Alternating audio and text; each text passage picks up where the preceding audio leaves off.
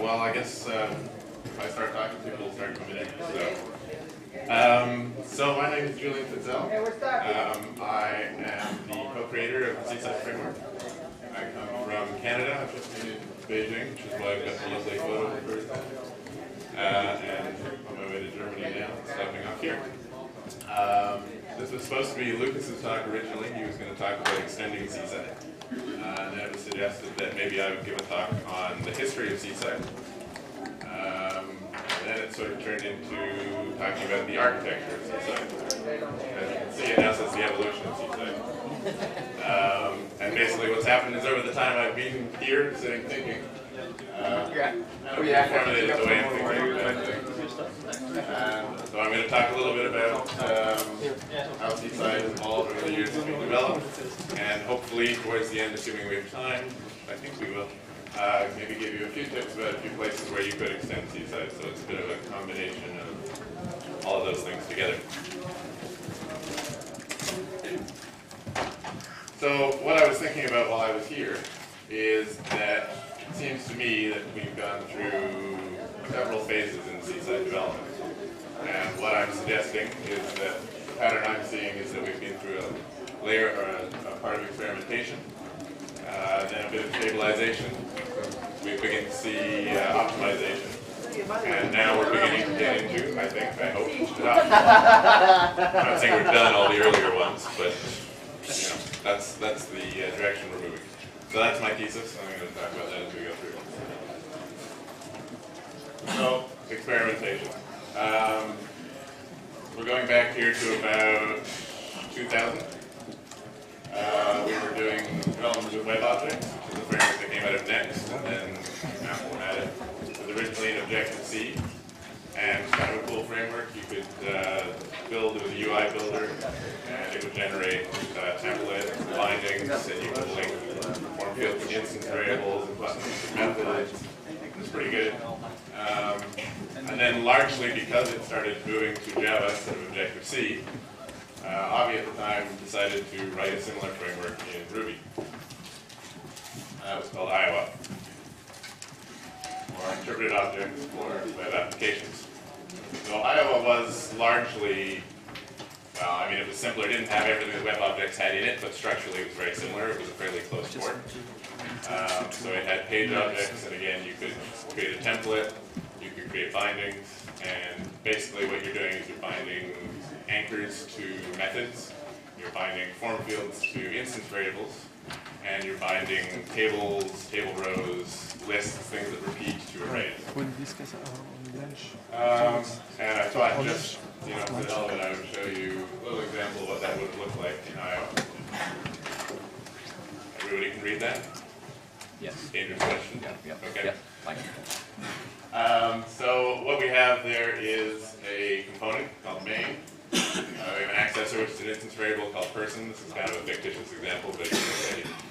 We have a method called allPeople, which through some mechanism is going to get all the people and return them. And we have a method called deletePerson, which again, through some mechanism is going to delete the person that's passed into it.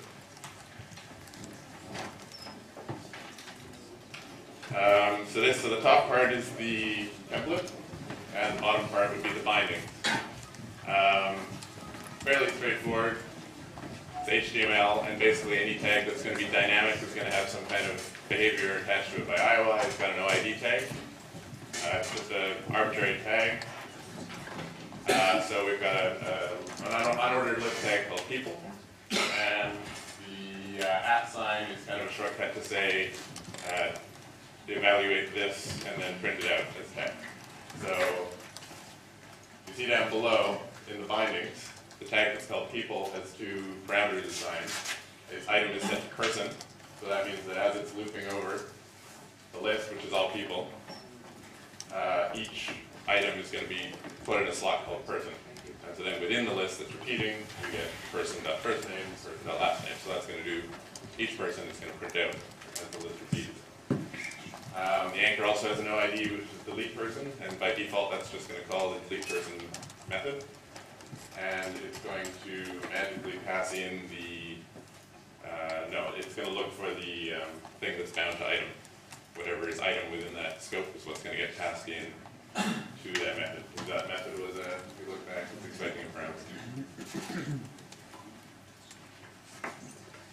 would have looked like in Ruby. Then I guess largely because we stumbled across Smalltalk and started moving to Smalltalk, Iowa really only got to, I think, version 0.14, so it was sort of dropped fairly quickly, and we had a project that we were doing was implementing a box office ticket sales system, which we were doing in a web format, and so we therefore started porting it to Smalltalk, and that's how Seaside was born. Nice logo, eh? Yes? Which year was this? If I remember right, I think Ruby or Iowa would have been released beginning of 2001, January 2001, and Seaside would have been 0.9 something, might have been 0.9, I think was released maybe end of 2001 or maybe the very beginning of 2002, something in that range. Yeah, I should have said ask questions. Ask questions throughout if you want. My aubergines, yes. Okay, so we can enterprise aubergine server. That is essentially a pun on enterprise Java beans. Why particularly aubergines? Avi gets credit for that, and I don't know why that popped into his head, but he thought it sounded like enterprise Java beans and resulted in kind of a cool acronym. So that's the story of that. And I think the swing enterprise aubergines was kind of concrete-ish, and then server, and then integrated development environment kind of made it into an acronym. So. There was likely a little bit of beer involved. I don't really remember that well, but it seems likely.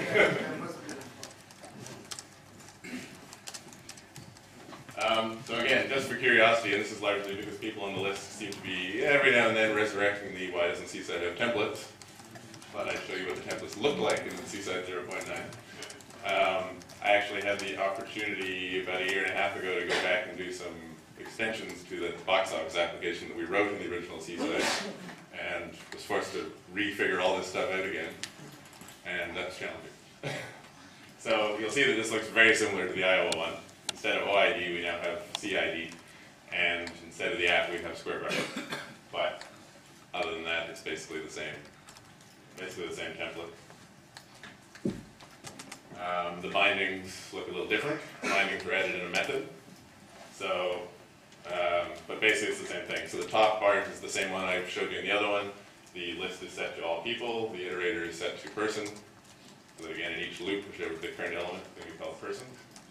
And in this case, I've added the binding for the delete link to specifically specify the argument that's being passed in. Now again, in this case, it would actually work automatically because it's going to look at the last thing that was added to the context. Just to show explicitly what it would look like. So we're generating, for every component you're doing just tons of these. I mean, you could have 10 dynamic elements on a component or more, and you've got this long list of bindings. You could also get a little fancier if you were to put the CID as person/all people. That's going to be interpreted as well, for each person in all people. A little shorter, then you don't need the bindings.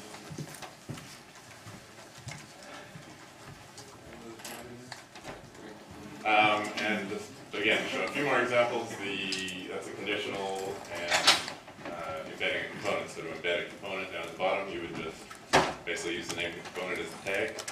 You don't have to do that. You could do it in the bindings. You could attach any class, any component class you wanted to any tag in the bindings, but this would be the sort of more direct way.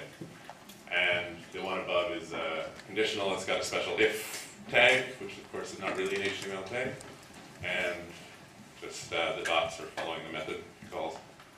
And that as well, you could get even fancier. Any tag could become conditional if the ID was, something equals something. It would then be parsed as being a conditional and become one, even though it wasn't an if tag. So that's sort of the architecture of Seaside 0.9.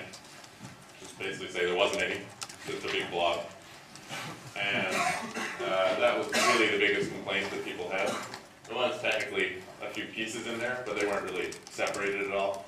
And they were kind of the way the dependencies worked, you basically had to use it all together because session depended on the components, and the components depended on the templates. So there were really no pieces that were terribly useful by themselves. So we decided to do a rewrite, and that was started really again almost as soon as 0.9 came out. So we did 0.9 for this application. I think we got through about 0.94, but as soon as 0.9 was out, the next few releases were really bug fixes, and in that time we were undertaking a major rewrite. That came out, I think we were into 2002 at that point. The main goal there was we wanted to get rid of templates. We really felt that they were, as the application grew, they got really big, it was hard to manage. It was too much stuff in there, and it was too much magic. And that's all those things I was showing you to try to get rid of the templates, the equals, and all the special IDs. People just didn't, if you tried to dig into the internals, people just didn't get how it worked. It was way too complicated to understand. So we wanted to rewrite it with more layers, give us an architecture that people could really understand, and take pieces bit by bit and attack them that way. So Seaside 2 was called Borges. You don't have to read the quote. It's a quote from Jorge Luis Borges from a short story called The Garden of 14 Paths. And the quote seems to apply fairly well as a metaphor for Seaside right at the end. But if you don't care, that's where the name came from. And Borges was ported to Ruby as well, so and that was basically a direct port, so that is kind of equivalent. What's that? Oh. So that's kind of a direct port of Seaside 2. I think it's gone in a bit of a different direction at this point, but it is still available somewhere for Ruby. So that's roughly, I'm not going to go into a lot of detail here because it doesn't really matter, but just to show, basically it got flipped around so that now you could, at least in theory, take some of the kernel stuff, it worked by itself if you wanted to, the views were on top of that, and components on top of that, and those pieces were really better separated so that you could understand it a little better. Seaside 2 is the first one to add callbacks, were blocks, so prior to that in Iowa and in Seaside 0.9, and in WebObjects as well, you had to bind your actions. Whenever you click on a link, you had to call a method. So this was the first one that added blocks for callbacks. Also added the HTML render at this point.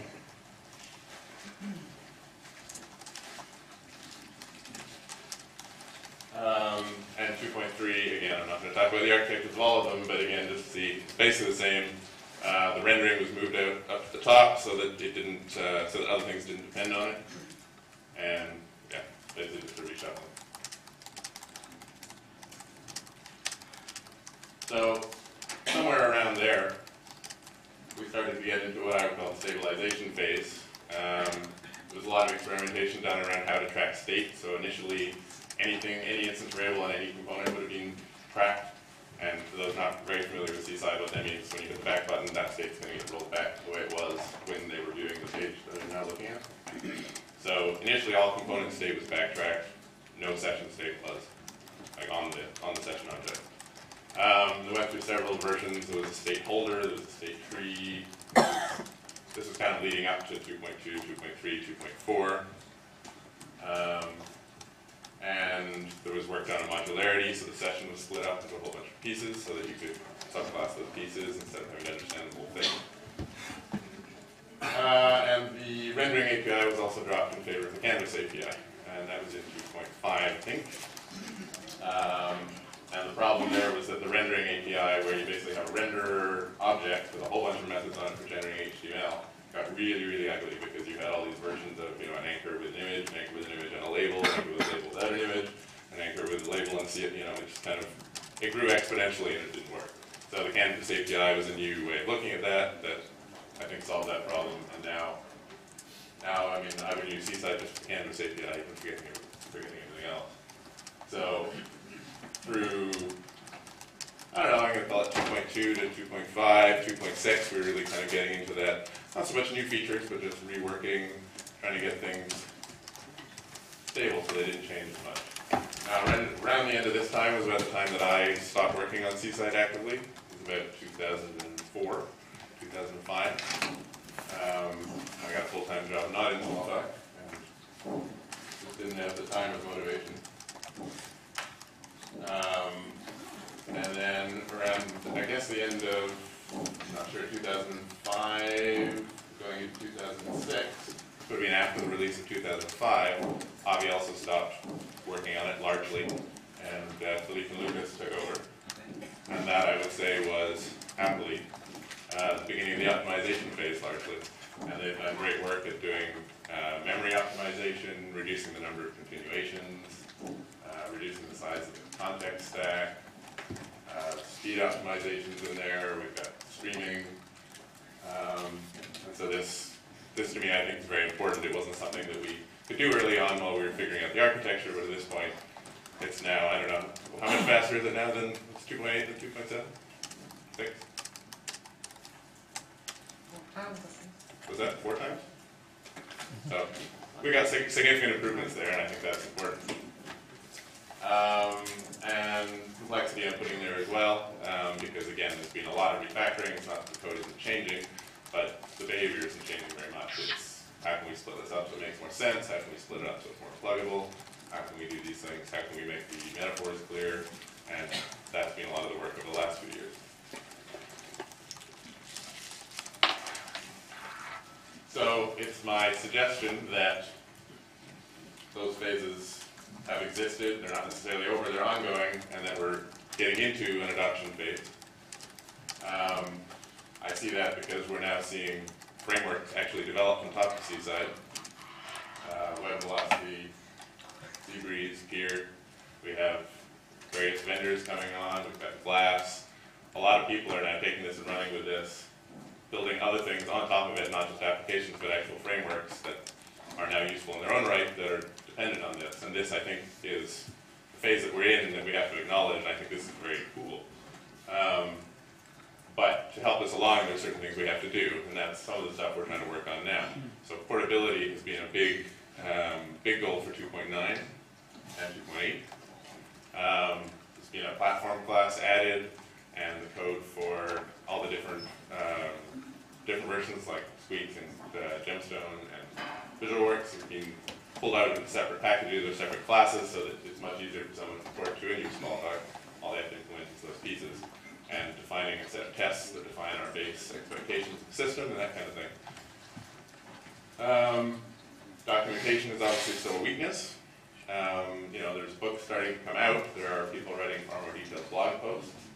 This is something that, frankly, more work needs to be done on it, and I think this is something that's really important to do now going forward. There's been a lot of talk on the mailing list about, what's going to be in 2.10 or what's going to be in 3.0 or whatever the next version is called. And I'm not sure that it matters if there's no big demand for some feature that someone's crying out for. What's the rush to get a new version? For me, I think what's really important is to get this adoption going, and that means things like documentation. It means things like having full stack so that we can give recommendations for people. This is what you can use for persistence. Doesn't have to be the only way, but this is the way we recommend. This works. This is how you can deploy. This is how you solve these problems, and to get a system that people can come in and get going and actually answer those questions. And to me, at this point, I think it's a missed opportunity if we're not taking advantage of that to really push it forward, rather than coming up with some new feature that we need to put in. So this is kind of my key point, my one key point. And advocacy, of course, and that's the podcasts that James is doing, and the work that Randall's doing, going around talking to people, a lot of individuals who are going and talking to Ruby groups and so on. All of this is important, and again, something that I think more could be done on.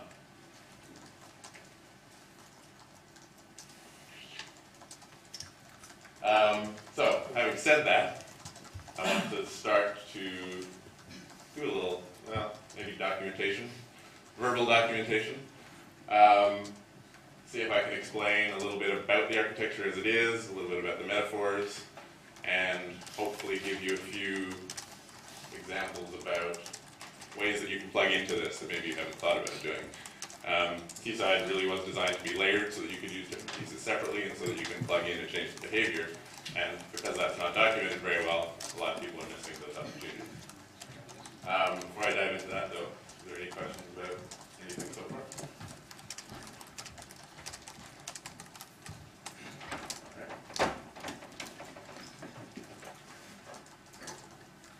Okay, so this is roughly, I would say, what the architecture of Seaside 2.9 looks like at the moment. Not really that different from 2.8. To say the main thing in 2.9 is being splitting the code apart into packages. So where they were maybe class categories before, they're going to be separate packages now that you can actually choose not to load.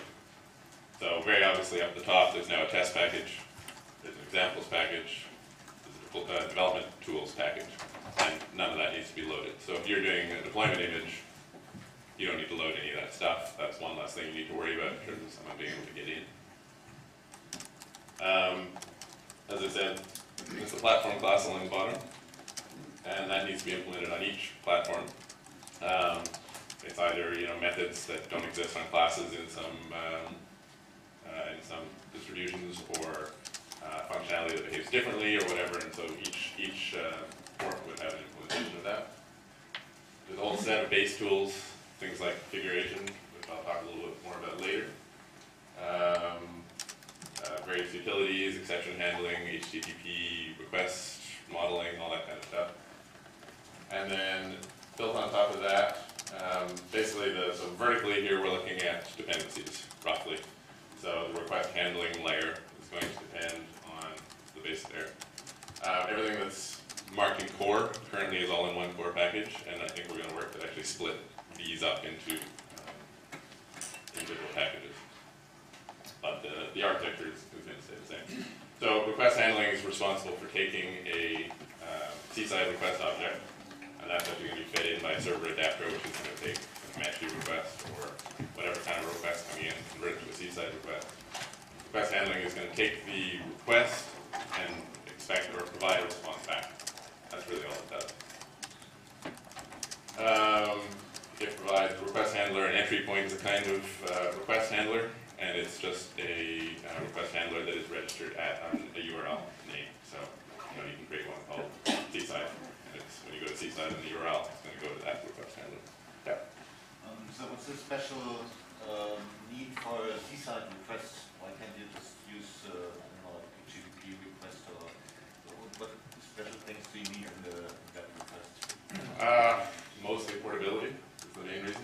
So we can convert from whatever, not even just between VisualWorks and Squeak, but between Comanche and whatever other web server you want to use, or if you want to use an AJP plugin, which Blake's working on, it gives us an abstraction. We know we're always dealing with the same object. I mean, there are methods on there that we use as convenience methods, but functionality-wise, it's just a consistent layer that we can use.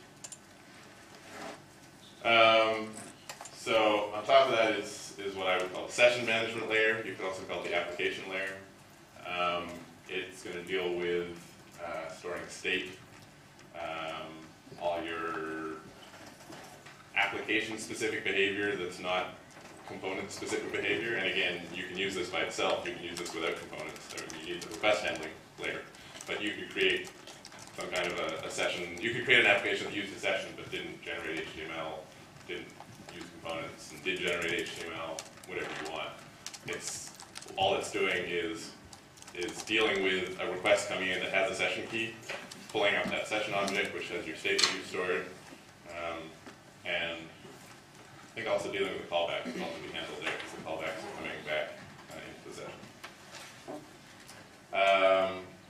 And so every session has a main class, and I'll talk a little bit more about that in one of the examples. But render loop layer implements in its subclass of that called render loop main. So it's dependent on that. And the component layer is fairly obvious. Components are things that hold HTML generating code and state. There used to be a view class. I can't remember what it was called. It was an earlier version of Seaside that had a stateless component, basically. And I'm playing in 2.9 with putting that back. So we'll see. At the moment, it's called Painter. And the idea is just that it's a place to hold HTML rendering code when you don't actually have component state. And therefore, you can use it at the lower layers. You could use it, for example, with request handler. So that's what Painter is. Painter doesn't really depend on the canvas. The canvas API is the one I'm saying for rendering HTML. It expects some kind of a renderer of some sort, but you can pass any object into it and use it. You're calling methods on it. So that's not exactly a dependency, but it's expected to be used that way. And component would be a special class of painter that handles calling, answering, decorations, and state, the main thing. So the render loop is going to tie the components in the session together. And again, I'll talk a little bit more about that later. But theoretically, you can use components with the session without the render loop. They don't have to be together. They're side by side because they are generally going to be used together. Does that make sense? Are there questions about that? Too technical? Maybe one question. Yeah. You use a kind of streaming protocol, or you stream out HTML. Okay, it's a very general question maybe. So why is that? Why don't you just use objects that render themselves? Why does it need to be a stream? It's more difficult to handle, I think. More difficult to understand, so debug and stuff. Are you talking about like streaming the HTTP response? Is that what you mean? Why is that done? Yeah, generating the HTML by way of a stream. So instead of having objects manifesting themselves. So why don't we build up a tree first? Is that what you mean? Yeah. Well, building a tree is probably when you start streams stop there. Yeah, just objects and have them change around without being bound to the screen and have to be serialized in that way. Is this an answer? Yes. Okay. There's a WA HTML tree document that's an alternate canvas. And I think the reason the HTML stream document is used is for performance reasons. And there are times in our environment, at least with Gemstone for performance that Dale will be discussing, where every time you copy a string, it takes up CPU cycles. Right. And that's something that you can avoid. Yeah, I think the tree render at the moment, I'm not sure, I think may not actually work as a replacement for the stream. It should, or there should be one that does. I think that one's used for generating the pre-printed HTML in the halos. But it was, previously, it wasn't streamed. Now it is, and it really should be both, I guess. But yes, the reason is basically performance. You can render it all first and then output it, but then the browser sits there and waits while you do the whole rendering. If you can stream it to the browser, most browsers will actually start displaying it as it arrives. So it makes quite a big difference for how the user feels the experience. Yeah. What are the respective roles of each canvas? What are the two rows? So the canvas is the actual canvas API, which is it's basically a class that you call, or well, an object that you call methods on that puts HTML onto the screen. So it's an implementation of the HTML protocols, not their syntax exactly, thank you. And Painter, it almost has nothing on it. You don't need the Painter.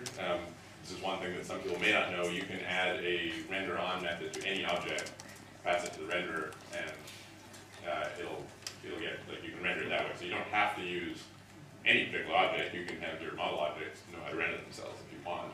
The reason I was trying to do the Painter was just because a lot of people don't know this. And so having a class that you can subclass to do it, that you can document, this is the way to do it, makes things a little simpler. And we can find all instances of and that display in the list. But it has, as implemented now, it has maybe, I don't know, 5 or 6 methods on it. It's not very significant.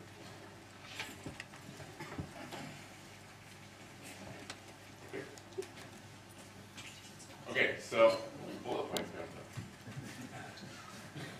Oh well, those weren't there before, but they're there now. Yeah. Ignore the bullet points. I think I want to reapply the style sheet. This is a metaphor of Seaside, and I don't think everybody exactly realizes this, so I thought I'd mention it. Seaside is supposed to be writing applications for the web without writing them for the web. It's supposed to be more similar to writing a normal application. So you have an application class. Usually you don't subclass it, but you could if you needed to do specific behavior. That maps to an application in the metaphor. Whenever you run the application, you're going to create a session. Now, the session basically represents how to how to enter in from the request, and then you could call it global state of your application. It has the special property that you can backtrack to the back button, which doesn't quite fit into the metaphor because you don't normally do that in a console application. But basically, the session is, what's the global state of your application that's shared. When the session starts, it has, I said, a main class. And as far as I know, everybody is using WA render loop main, which is the only one included in the only concrete class included in Seaside distribution.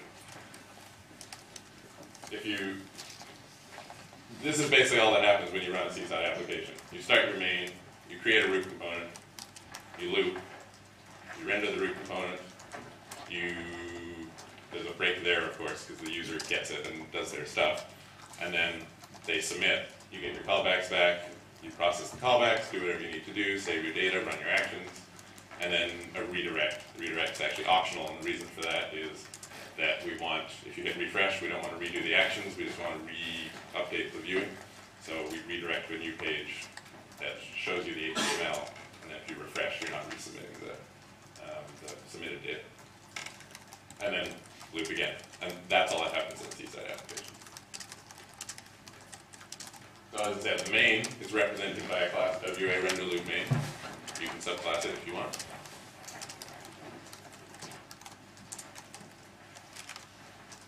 The loop is represented by WA render loop. Again, you can subclass it if you want. These two here are encapsulated in WA render continuation. This is not a continuation in the same sense that, a squeak or a small talk continuation. Literally, it's more like continuation passing style continuation. So that continuation is going to deal with those two parts of the loop. And that's represented by WA redirect continuation. So any part of those pieces are customizable. What would you do with that? I don't know. Maybe you don't want to do the redirect at all. Maybe you want to log every time you do it. Maybe you want to, whatever. I mean, the reason most people don't subclass them is because you don't need to often. But there's a lot of power there in the sense that this is just a very generic mechanism. And this is why you can write applications as if you're writing applications, because this is the this is the implementation of that metaphor. And each of those pieces are available to you if you want to change. If you want to write something that works totally different with session handling, the pieces are there to plug in. That make sense? Okay. That's fine. Okay. So I have about 10 minutes, and I have a couple of suggestions just of things that you could implement that maybe you never thought about doing.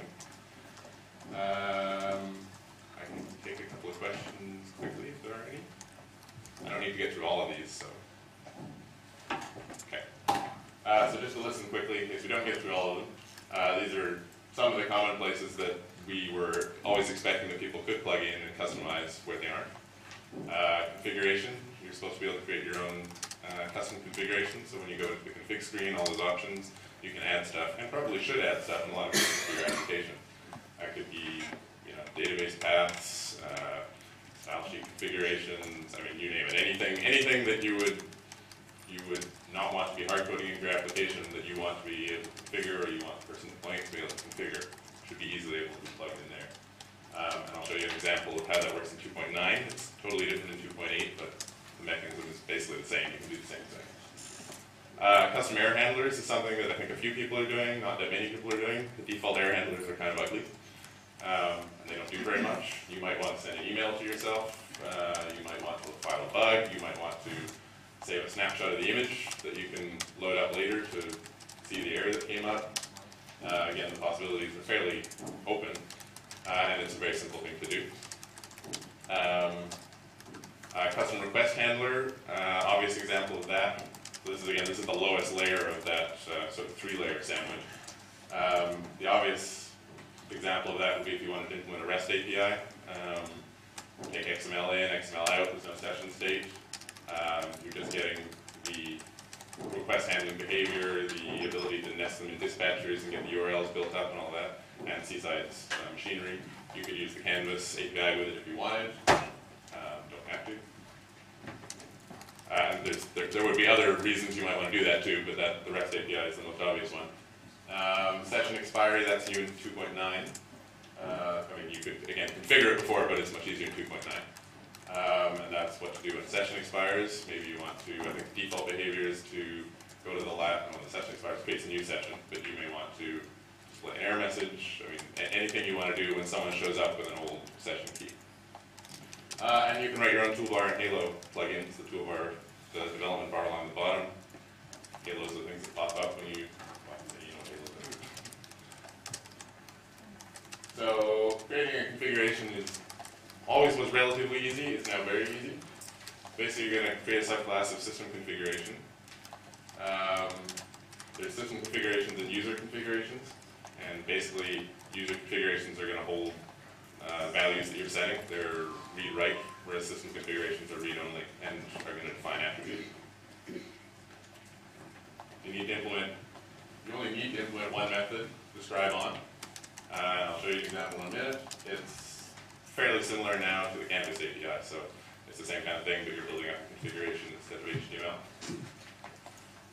You can optionally implement parents, so configurations have a multiple inheritance mechanism of sorts, so that you're inheriting attributes and values from other configurations. We don't tend to have very deep inheritances, but it's there. You need to do that if you're overriding, if you want to override the value of another configuration, then you would need to do that. And then you just go into the configuration screen, you choose the configuration you want to add, click add, and all those new options will show up in the menu bar, or in the screen. And just a one note, the attribute names have to be globally unique, so if you're adding your own, you should make sure to prefix them with something unique to you. So that's what a describe on looks like now.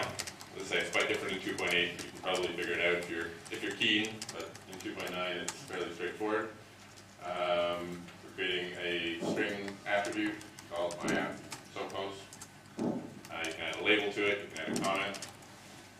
I guess I didn't do a default value in there, you can apply a default value to it. We've got a list, which is myApp theme. You can give it a list of options to put in it. Again, defaults, labels, pop-up descriptions. That's, I think, about all that's on there right now, but you know, it's easy to add more now because it's more of a Canvas-like API. And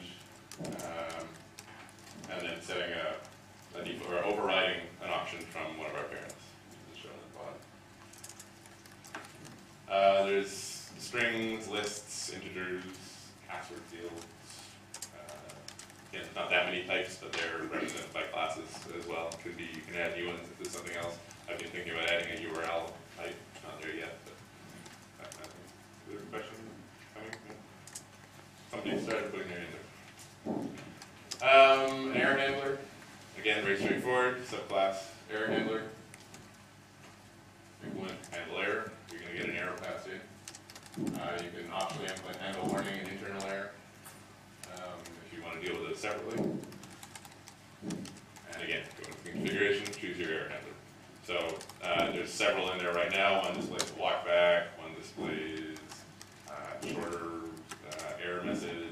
That's about it, but there actually probably should be an email one in there by default. That would be a good thing.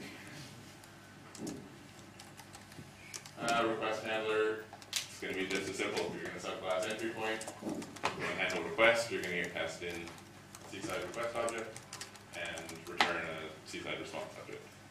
And again, I think this would be a very good way of doing REST APIs, that sort of thing. Entry points, as you probably know, have configurations, so that's why your application has a configuration, the dispatchers have configurations, and any new one that you create, you can also have set up the default set of configuration options that they depend on. And then just go create a new one in the config. I'm not even going to really show this one. It's the same. Session key handler, handle request. So, as you can see, there's a lot of places in there that you can take advantage of. I think we need to go ahead and improve the documentation of some of these things. So this is the first step. I'm going to be trying to think of other ways that we can try to get this information out and get more people using it. And yeah, I guess that's it. Question?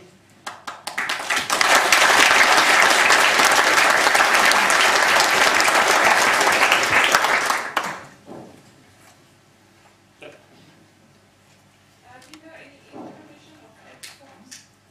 X forms. No. You good? Oh, sorry, no, no. Yeah. I think with Seaside, I was surprised how many streams are there, like JavaScript and CSS. Is there any plan to move that into something more refined, objects and strings? Scripts and CSS. Seabreeze does that? Okay, Seabreeze does that as the answer. Plans, I don't know. I don't know.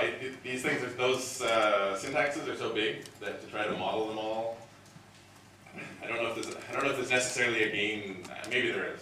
Maybe someone just needs to do it. I'm not sure. When we originally did Seaside 0.9, the templates got parsed, and to do that, I basically had to model the whole HTML, the HTML4 at the time spec, and it was just brutal. And so to try to do the same thing, parse all the CSS and that kind of thing, and then the problem is you get people who are putting CSS hacks in that are parsed properly, and then you really want to output exactly what they want. You want to give them that control. So there are certain issues with it. It could be done. I don't have any plans to do it.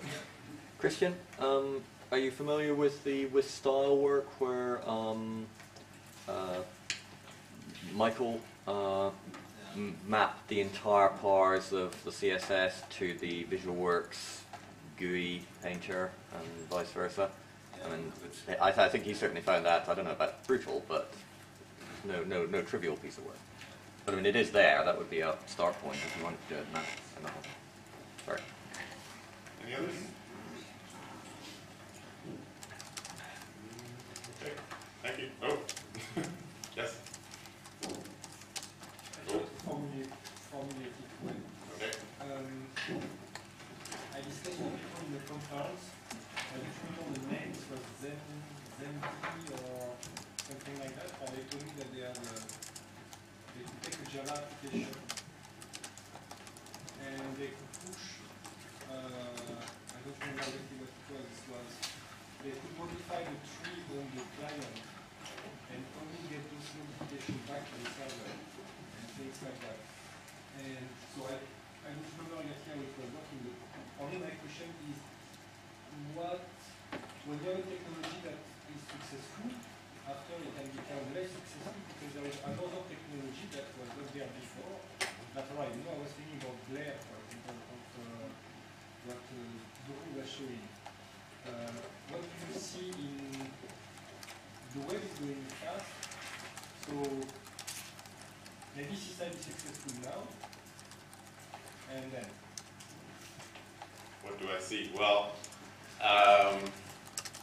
yeah, I don't know. I mean, I haven't seen anything. I haven't seen a specific technology yet that makes me think, ooh, it's, we're threatened. But I do think that if you don't take advantage of the upswelling when it's there, it tapers off again, and it's open source. There's nothing stopping someone from implementing basically the same thing but a little better, and they have the better publicity, then that one's going to take off instead. So I think the answer is for me the biggest risk is just not capitalizing on the growth when it's there, and so that's why I say I think the adoption is what we need to focus on now, and anything we can do to grow that while there are people watching is what we need to do. That answer your question, sort of? You want a specific technology? No, you should review the book. What's that? You should review our book. Review your book? I'll have to review your book. Anything else? No? Okay. Oh. Yes. How do you decide when 2.9 is done? Well, that's a good question. Soon. 2.9 was really about the refactor, or about the splitting into packages, and that's largely done.